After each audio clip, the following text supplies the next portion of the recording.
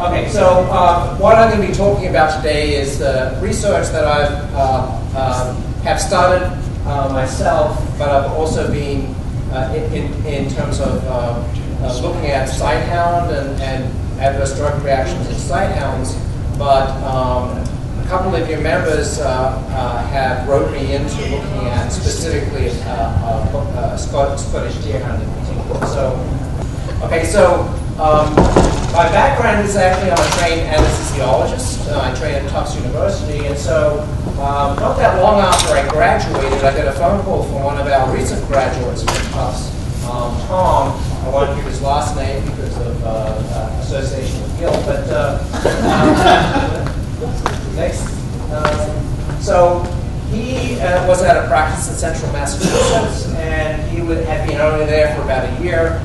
And he had anesthetized a greyhound for a dental procedure, a 5-year-old male greyhound for a dental procedure. And at that time, this is the middle 80s, thiopentol was what they used for pentothal. And it's a very common anesthetic back then. It's not used in the United States now. You can't get it anymore in the United States, but it's actually used outside in Europe and also in Australia.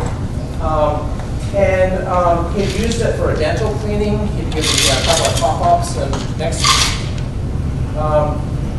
He came across this adverse reaction, which we're all kind of familiar with now in anesthesiology, but this particular dog took forever to recover. For 24, 48 hours, it was just flopping around the cage, having a terrible time.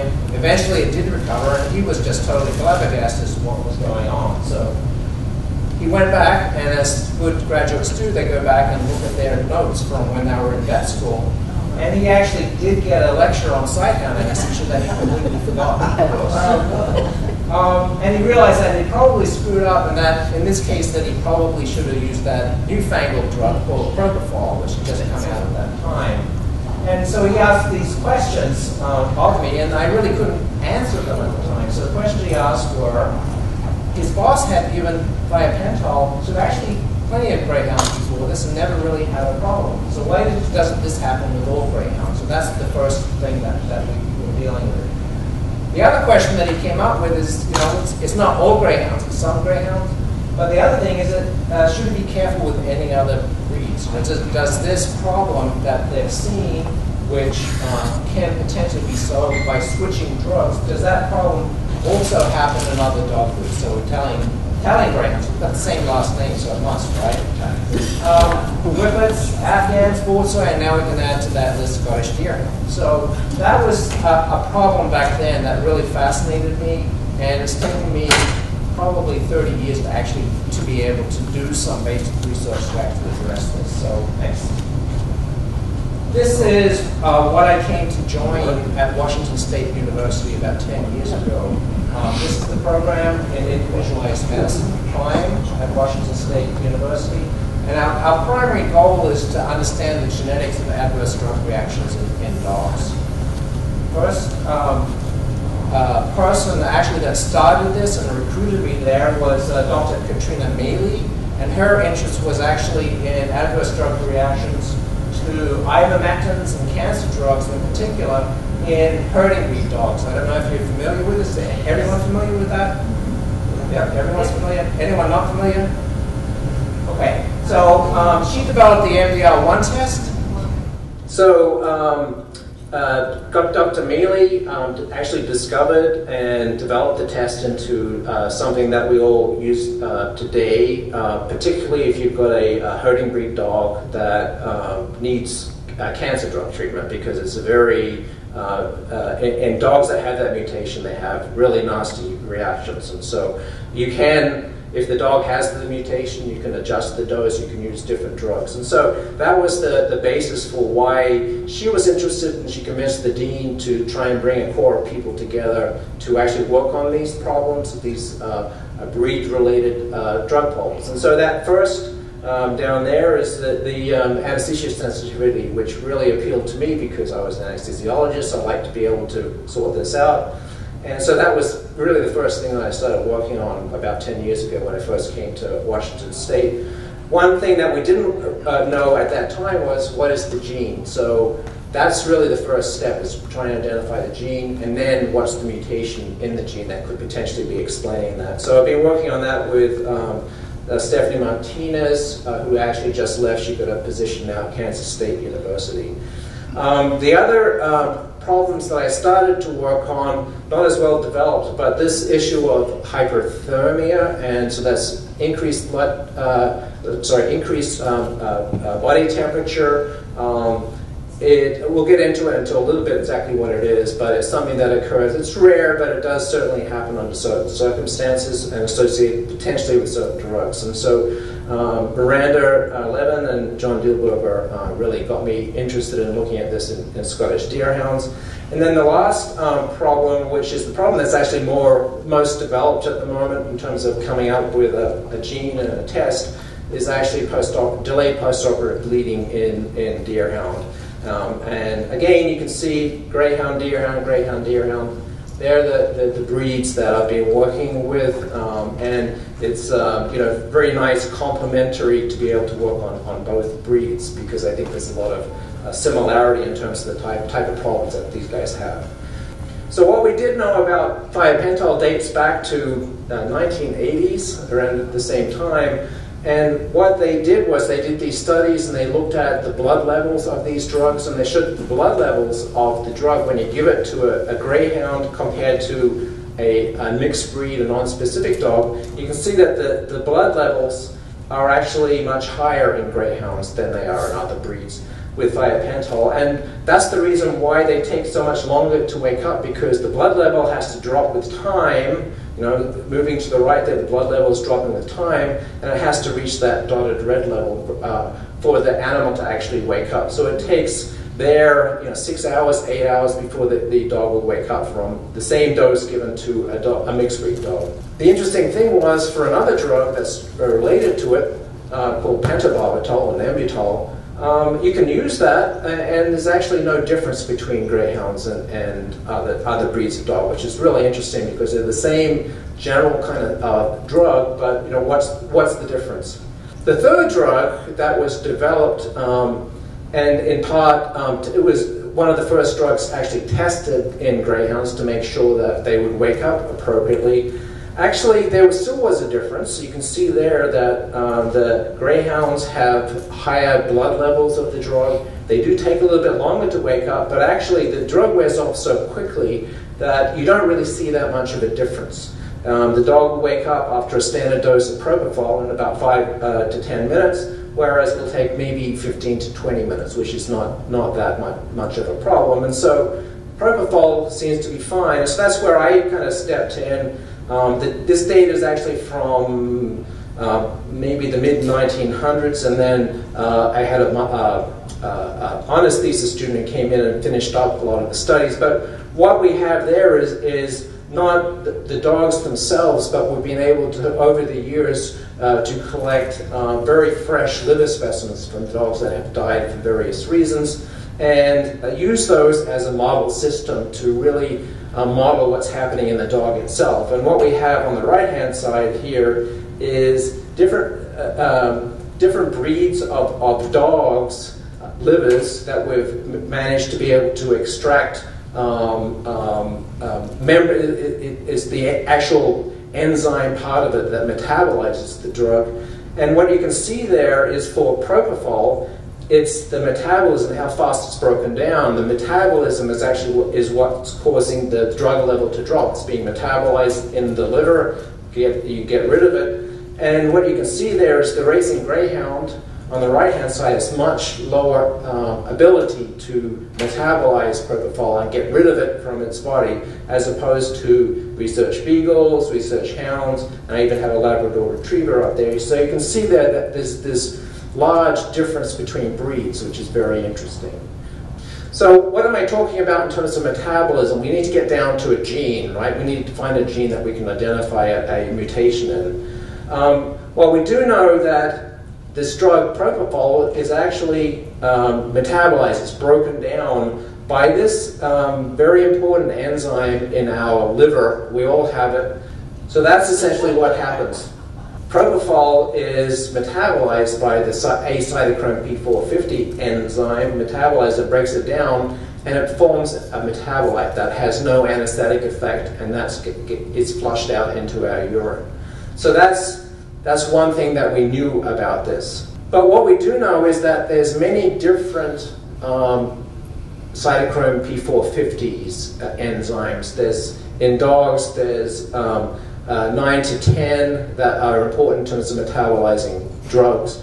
And so one of the things that we have to first work out is what specific cytochrome P450 metabolized propofol, and therefore that will give us a target to go and look for gene mutations. And so after doing these kinds of studies, what we determined was that it was this cytochrome P450 called 2B11. You can see it there. And that's the one that metabolizes propofol most rapidly in dogs. And it also happens to do it in humans as well. So that points to the enzyme called CYP2B11. So what did we have to look at to confirm that actually the reason might be is that it's just less amounts of 2B11 in the dog's liver. And we had, again, these liver specimens again, and we could actually measure how much of that 2B11 was actually in, CYP2B11 was actually in the liver specimens. And this shows that compared to beagles, mixed breeds, greyhounds have actually much lower levels. So for some reason, they have very low levels of that enzyme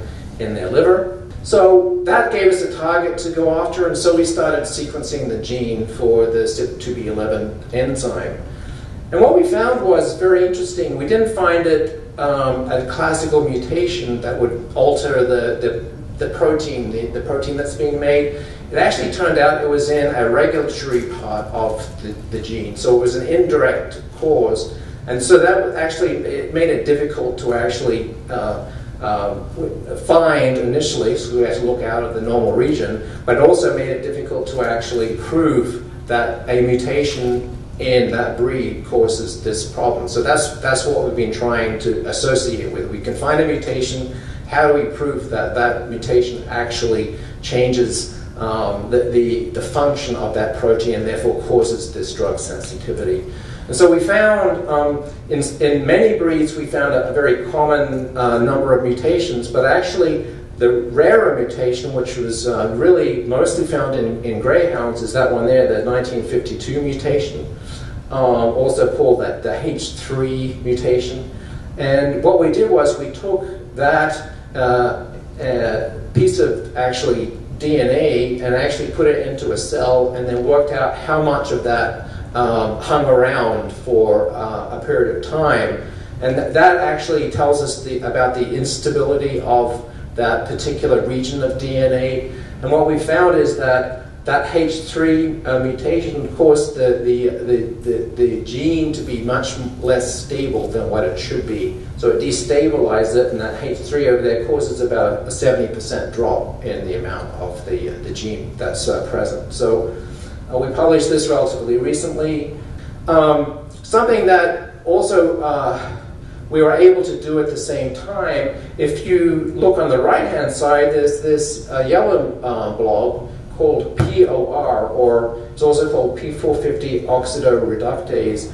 And we wanted to look at that too because that actually is very critical to the function of the cytochrome P450. It's actually important in terms of, it's also important, it transfers electrons, so it's a complicated function, but it's essential. And so if you have misfunction of that, and people do have misfunction of that, it can really screw up your metabolism. You can have steroid hormone imbalances and so on. So that was important for us to actually look at least in greyhounds, and see what was going on. So we went and we did some sequencing of this POR gene, this P450 oxidoreductase.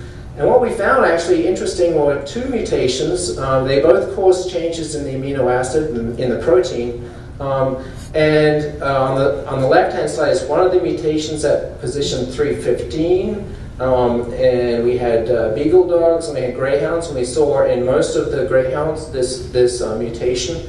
And then on the right-hand side, this 570 mutation. And what we see is that, again, it's not in beagles and other dogs, but it's in greyhounds.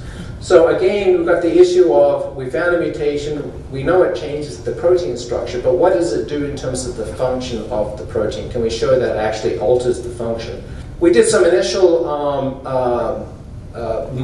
if you go back, yeah, we did some initial modeling of this using a computer program that a collaborator of ours at the University of Bern, and he looked at the two mutations, because the one thing we wanted to know is it that mutation or is it the other mutation? So we looked at the 315 mutation and the 570 mutation, and based upon his computer models, he predicted that the 315 is the one that's likely to be damaging to the function of this protein. And so we wanted some experimental evidence, some functional evidence, and we did some cell expression experiments. And again, what we were able to show is that if we put this into a cell, this variant protein, it greatly decreases the function of the cytochrome P450. So it's an indirect effect that it has on the P450 metabolism. So we saw an effect from the 315, but not from the 570. So we know that that 315 mutation is something that we should pay attention to. So one of the things that we wanted to look at is, because if we're thinking that these genetic mutations should be somewhat specific to sighthounds, and in particular greyhounds,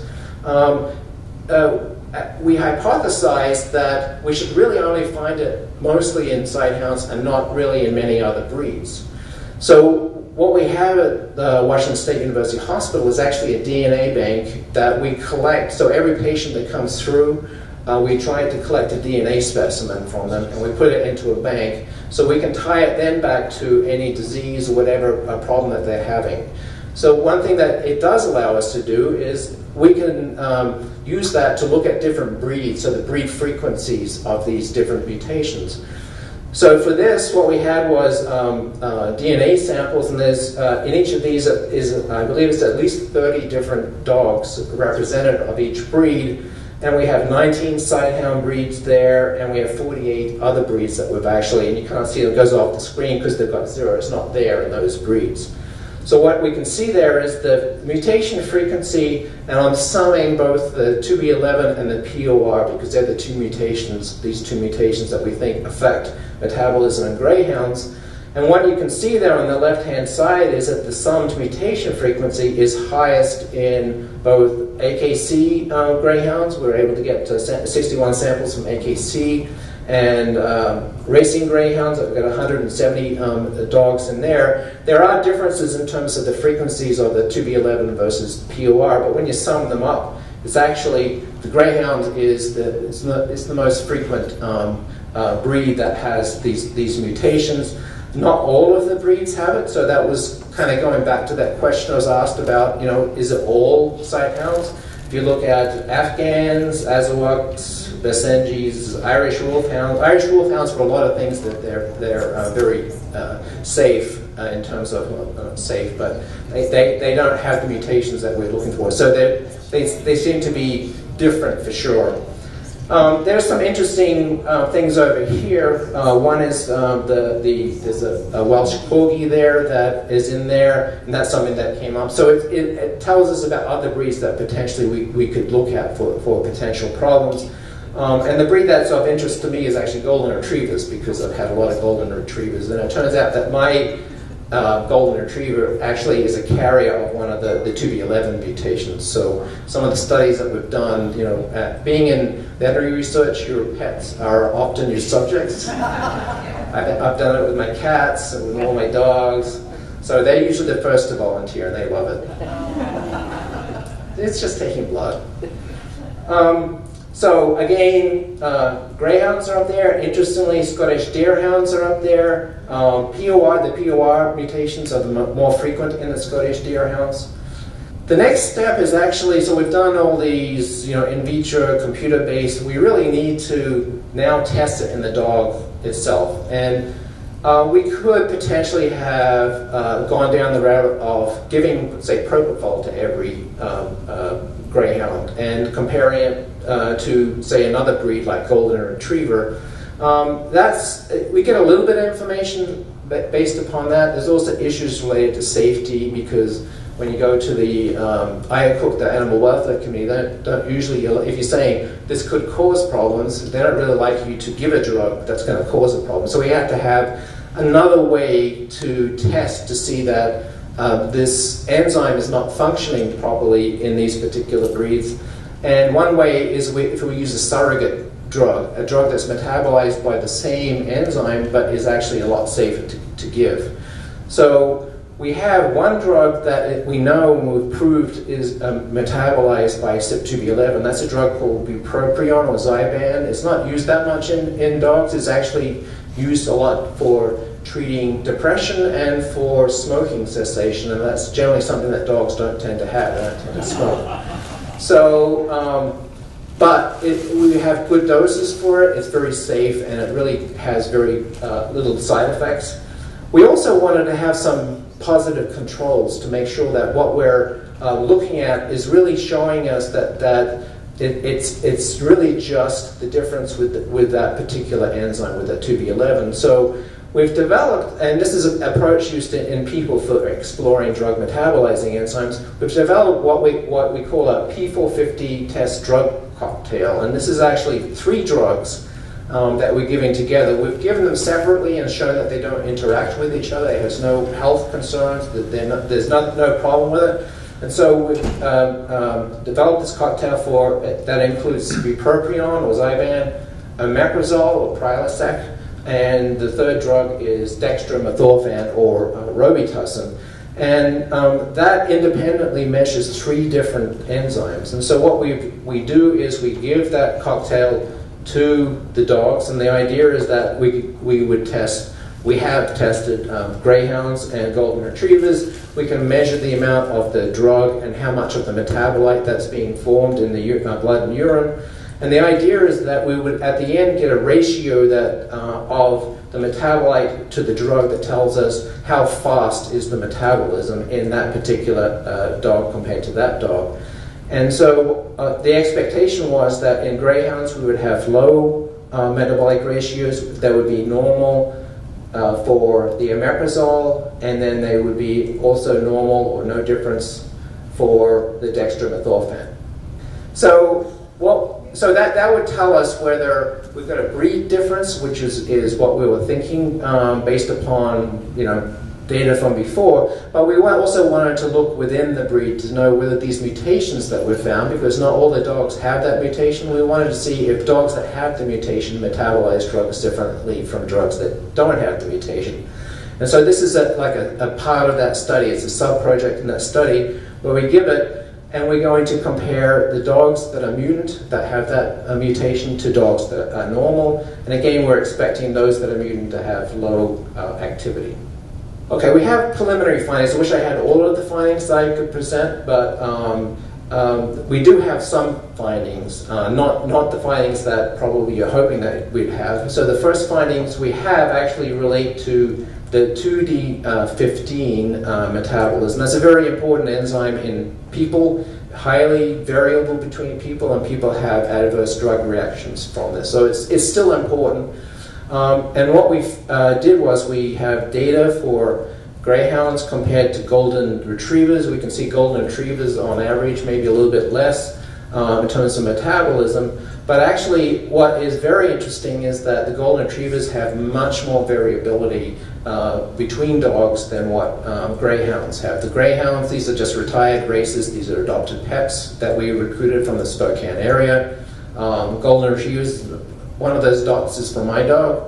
A bunch of them are from the Spokane area. But you can see that there's big variation. And what really interested us mostly for a project that is actually now ongoing is actually to look at those dogs that have very low levels of metabolism with this enzyme, because that could be an indicator of a presence of a mutation in that gene, and therefore those dogs might be sensitive to drugs that are metabolized by this enzyme. So that study is actually being done by Mara, who's there, raise a hand, and Dr. Perez is actually leading the study back there. So they are actually, she has a project funded by Morris Animal Foundation to actually delve in and look at those to see whether there's mutations in there. She said the main thing is that we've got 20 dogs. We want to study another 40 dogs and find more of these, and we're going to retest some of these as well to make sure that we've got the same effect. The retired racing greyhound has such a good research background because you know what dog came from where, because all of those records have been kept since racing started. And I'm wondering if you have done any of that comparison of, sorry, I lost my head. Bloodlines? Yes, bloodlines. Yeah. Well,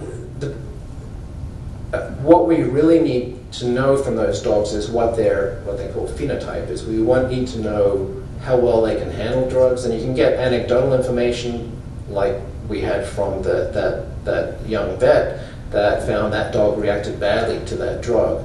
The problem is that we don't have that information for all of those dogs. We have some DNA from those dogs, but trying to work out genetically what is eventually, hopefully, we would be able to trace it back. But mainly what we're after is something like this that's a test that we can say that dog is a slow metabolizer. It also has these genes, and therefore, if it has those characteristics, then these drugs should be either avoided or used at much lower dosages. That's kind of the direction we're going.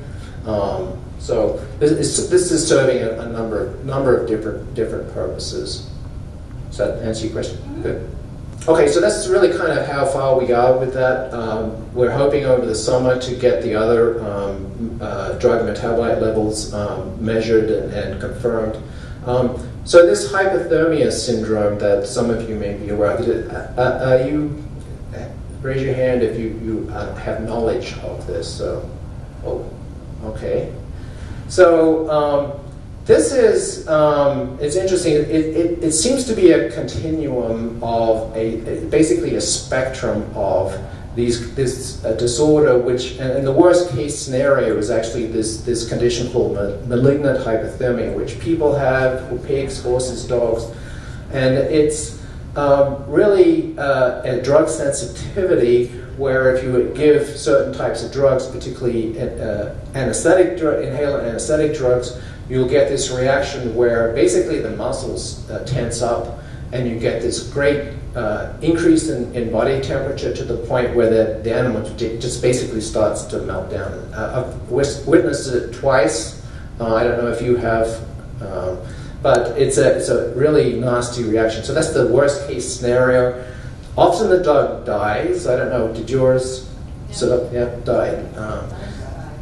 Yours survived, you're lucky. Well, it was only because it was actually the vet that was doing his dental, and she had all the safety procedures in place and noticed it right away. They never got above 100. Well, that's the important thing.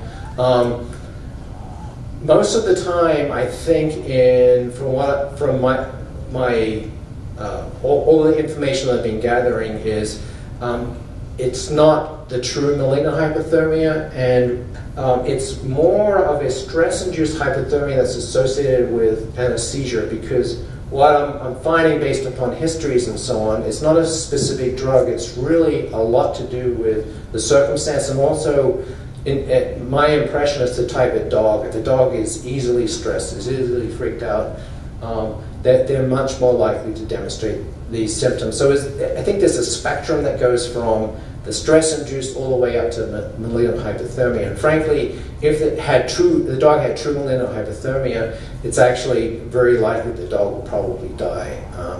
I've had one case recently from up in Spokane, and they did everything, and the dog still died. The critical thing for that is this treatment with a drug called dantrolene, and vets won't have it. They do have it in big human hospitals because of people can get it, but vets won't have that at all. And that's really for the worst case, the malignant hypothermia. That's the problem. So we have been collecting some cases from deerhound. This is one that came up early on as a 9-year-old male Scottish Deerhound with a history of developing hyperthermia after anesthesia.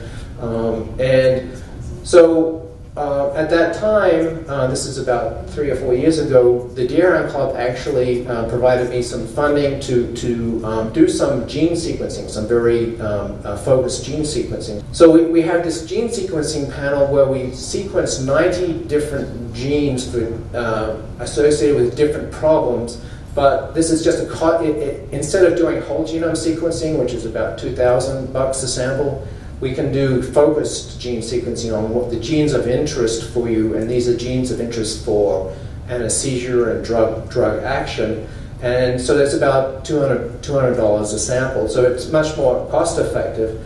And what we did find is that with that one dog, if we look at a gene that we know is related to malignant hyperthermia, which is this RYR1 gene, we found this novel mutation in there, this 960 mutation.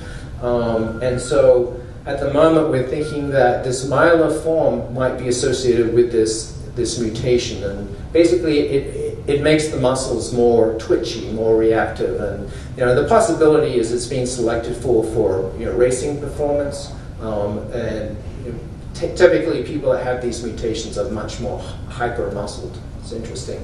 So we are able to look at different breeds. Interestingly, it's not really a sighthound specific. It is very frequent, again, in AKCs. It's also frequent in Scottish Deerhounds, although it's not that frequent. It's about 7% allele frequency, which means maybe about 1 in 100 are going to have 2 copies of this gene. The other interesting thing is that it's actually quite frequently found in Great Danes, German Shepherds, Springer Spaniels, and these are breeds where they do have this history of stress hypothermia. So need to look into this obviously more. So we have Greyhounds, we have Scottish Deerhound, and these breeds. So the next steps with this, basically what I'm hoping to do is, again, continue to collect additional DNA specimens and history information from dogs that have had this problem. So far I've gotten information and DNA from 8 deerhounds, and about half of those have the gene, half of them don't, so it might be another gene involved, and from 1 greyhound case as well. Other breeds might be involved. From that information we can work out what are the precipitating factors. There's a good indication that there's some kind of stress involvement. Are there any specific drugs that might be causing this? And really, it comes down to, if we do test this in dogs, what would be our recommendation if they have the gene? Because that's always very important. Should there be specific drugs that should be avoided? And that's why that information that we're collecting is very important. And actually, it's interesting because I've had many conversations with Dr. Guillermo Couto, who is a well-respected greyhound practitioner, and his recommendation he recognizes these dogs, and what his recommendation largely is giving heavy doses of sedatives before a stressful episode. Like if they're going into the clinic to have a dental or a castration or something like that, then he uses these heavy doses of sedative drugs like acepromazine, trazodone, gabapentin. Okay, so this is the main topic that I wanted to talk about, which is this post-operative bleeding. And again, tying back to Dr. Couto, who did these studies back in the late 2000s.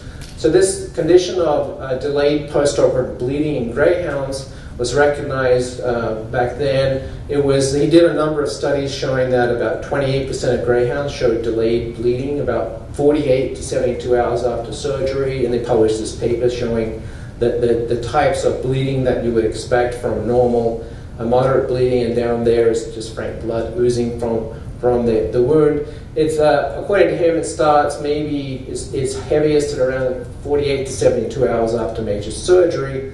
And his thought was, based upon a number of tests that he's done, is basically that the blood clot forms fine, but after it's formed, it actually starts to break down, because that's the normal process. A clot forms and then it starts to break down with the healing process. But in these dogs, it seems to just break down way too quickly. The important thing was that he was able to prove that these drugs which inhibit that breakdown process, aminoglyceric acid or tranexamic acid, work very effectively, particularly if you give it before the dog has the surgery. And so you start the treatment on the day of the surgery and then for up to 5 days afterwards.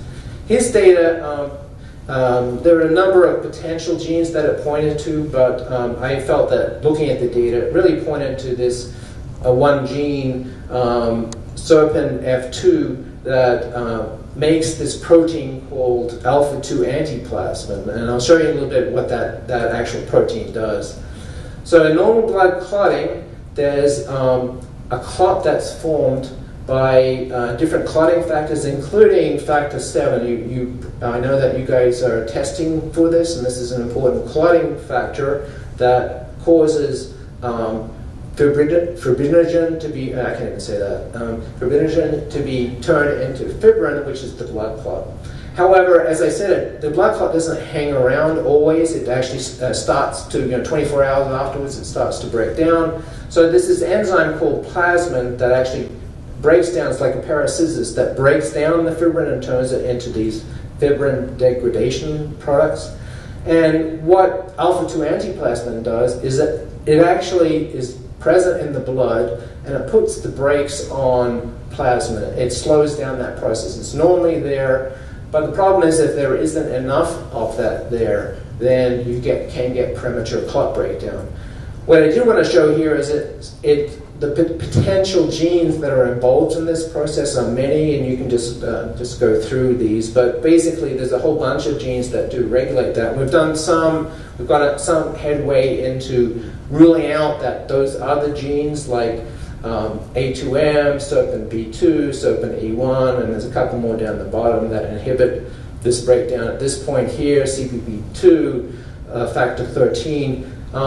We believe, based upon the data we have so far, that it's really the serpin F2 that's the problem. So these were two of the initial cases that were brought to my attention that were able to get DNA. We got case histories and information. So one of them, SDH1, was a 6-year-old male Scottish deerhound who had a splenectomy for a mass removal and a severe drop in platelets after 24 hours after surgery. There's a whole history of clinical treatment in there, but basically they eventually decided to treat with aminoglyceric acid and it responded very well. So the other case is SDH2, again a 6-year-old male Scottish deerhound. He actually had a past history of delayed bleeding after castration that also responded to treatment after the fact with aminoglyceric acid. And then after that had occurred, he went back in and he had, again, a splenic mass removal. And at that time, they decided to give it as a preventative. And he had absolutely no problems with that surgery. The very interesting thing is that both those dogs, which came from different parts of the country, and it took us a while to work out, were actually, they were lidomates to each other, which is suggested that there maybe is a genetic linkage going on there. So using our custom gene panel, we were able to actually find that in those two deerhound, they both had mutations in the serpin F2 gene. We had, at that point when we were running these samples, we had 4 different dogs, SDH 1, 2, 3, and 4, that we considered them to be affected dogs. And they were all either mutant or they were heterozygous, wild type mutant. We also had 6 dogs in there that had undergone surgery, didn't need any aminoglyceric acid either before or after, so they were kind of our controls, and all of those were actually, they were clear of the gene. So that's very preliminary data to say that this might be something that we need to look at in more depth. So what we did was we wanted to find a lot more cases, and the way that we did this is we used your health survey to find these cases. And the cases that we were looking for are dogs that had undergone surgery without having received Amicar beforehand, that they had developed bleeding, severe bruising after surgery. They may have been treated with Amicar after the surgery, and if they respond, that's a good indication that's probably what we're looking at. But the important thing is that the bleeding was delayed. It doesn't happen in the first 1 hour, 2 hours, even up to 12 hours. It's usually the next day at which this occurs. So starting 1 to 4 days after surgery, and the other important thing is that we had a DNA sample. Either the dog was still alive, we could get a DNA sample from them, or that it had stored DNA in the chick database, and that's why the chick database is very important in terms of you guys donating samples to that. So the controls were, again, dogs that had undergone surgery, hadn't received Amicar, no evidence for any problems after surgery, after day 4, and that also that we had a DNA sample. So the next show, And so in the end, what we're trying to do is we're going to take those cases, take those controls, genotype them, look at that SERPINF2 mutation, and see whether all of those, say, that were cases had the mutation and the controls did not. And we were also, because the question was how important is factor 7 in terms of this particular disease, we also genotyped them for factor 7 mutation. So we utilized your Deerhound Health Survey. I realize that there's issues because it's, not everyone submits to that. So there is somewhat of a selection bias in terms of people that submit samples to that. So we were able to review records from 260 dogs that had surgery. That of those, 155 did not have surgery, but 105 dogs did. Of those 105 dogs that had surgery, we had 2 dogs that did have bleeding issues. One of them died, and the other one survived. But both of those had problems that started within 12 hours of surgery. And we also identified 7 dogs that had bleeding that was in the right kind of area in terms of when it started, 1 to 2 days after surgery. Of those dogs, actually, we're fortunate all of those had DNA, and so that's what we considered our delayed bleeding cases, 7 dogs. So we kept going looking at the other dogs that didn't bleed because we're trying to find controls now. So we had 96 controls. Dogs that got Amicar for prevention were 25, so there's quite a bit of Amicar usage out there. But there were 71 dogs that didn't receive it, went through surgery, didn't have a problem, and of those 71 dogs, we were able to find DNA on 55 of those dogs. So that now, we've got 7 dogs, 55 dogs, so we can now go ahead and genotype them. So the 2 questions that we asked were, one is, do all of those delayed bleeding cases have the mutation, SERPINF2 mutation? And that tells us how sensitive, say, a genotyping test would be. The other issue is, are all of the dogs that were wild type, didn't have the mutation, free from delayed bleeding? And that tells us about the specificity, how good it is to identify those dogs that are less likely to have a problem. So the data is on the left-hand side here for the SERPINF2, and what you can see there in red are the cases, and all of the cases have either mutant, that is, they have both copies are mutant, or they have at least one copy that's mutant. So the important thing is that all the cases were actually detected by this test. If they were wild type, they were all controlled. So if you have that mutation, it's almost certain, at least based upon this it's a relatively small number, but we're projecting out that it should be very useful for detecting dogs that probably are unlikely to have this problem. So when we looked at factor 7 mutation, actually it turns out that it did not predict whether you're going to be a case or control at all. In fact, those that were cases there were no cases that were mutant. There were 2 that were heterozygote, and actually there were 5 that were wild type. So it appears that this particular condition, which is delayed bleeding, is not associated with this factor 7 mutation. However, that doesn't exclude, we've got cases that bled early. In fact, it makes sense in terms of the biology. Factor 7 is important for forming the clot. So that would be a problem during surgery itself. The surgeon would note that, okay, it's not clotting, there's a problem, So the question is, will SERPINF2 genotype identify all bleeding cases? And the response is actually no. There's still going to be bleeding cases that are going to occur out there. There's important issues related to, and really it comes back to the procedure, the surgery, the type of surgery, how bloody it is, and so on. Has a ligature slipped? are there some bleeders that are missing? That happens. You know, you can't avoid that. The other possibility is that there are other clotting disorders. Early clotting problems could be factor 7. There might be other. I don't know if you guys have looked at all the different deficiencies that are out there in deerhound. We can talk about that later, but those could be the explanation. There were those 2 early bleeder cases that I mentioned. The one that started bleeding within 3 hours after they did an exploratory and the vet cauterized the bleeders and the dog recovered fine. So it probably wasn't related to at least either the factor 7 or the SERPINF2 deficiency. And in fact, they were both wild type when we sequenced them.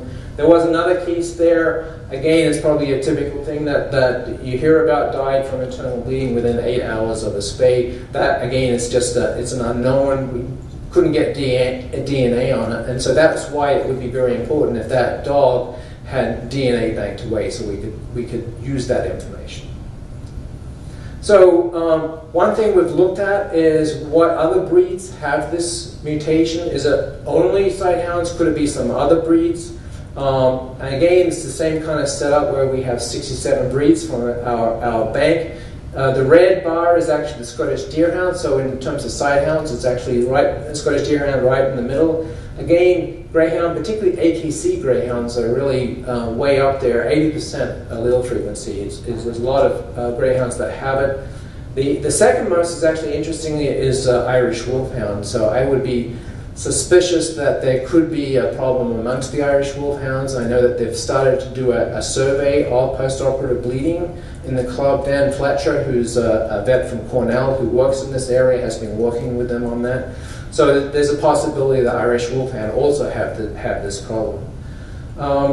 You can see on the right-hand side, though, there's some breeds with a much lower but potentially significant incidence. And this is just weird because we frequently use our local technician, vet-owned dogs from the area to do these studies, and we get the DNA, we sequence them, and we were looking for some F2 carriers and mutants, and this one came up as a double mutant, and it's a male, 5-year-old male golden retriever called Gibbs, and actually after we found this, I went to her and I said, have you had any bleeding issues in this dog? Has it had surgery? It hadn't had surgery, but I said, yeah, it's weird because when I take the dog out for a hike and then I come back, like the next day, its claws will be bleeding.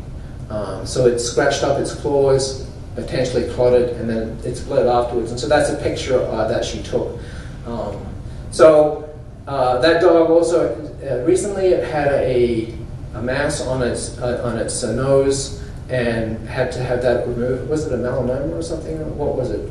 It was a melanoma that had to be removed from its nose. And they were concerned about this because the nose is very bloody. And so they gave it some iminocupric acid, and the dog did fine throughout. That's just anecdotal evidence, but interesting. One thing is that we're really working on, we don't have any direct data from greyhounds, and the other thing that we don't have is actually any functional data of SERPINF2. Remember, before we had functional data of cytochrome P450, we want to have functional data to prove that this mutation is attached to some altered function in the dog itself. And as part of that cytochrome P450 study, we actually collected plasma from all of those 20 healthy greyhounds, and we had developed an assay to measure that protein, the antiplasmin protein, in the blood of these dogs, and we compared the activity of this protein, the function of that antiplasmin protein, between dogs in different SERPINF2 genotypes. And very interestingly, we found that those that were mutant had substantially reduced activity of this protein from the blood. So that's good evidence to suggest that this mutation is actually changing the function of that protein. And this is in greyhounds. So the next steps, we actually have been working with the club and with John Dilberger to actually submit a provisional patent on this. The idea is that John was a co-inventor and is going to assign the rights to the club, so the club would get half whatever comes out of this. I don't know where it's going to go. This is just provisional. There's costs associated with it, and we don't know. But we felt that it's important to actually just put it out there.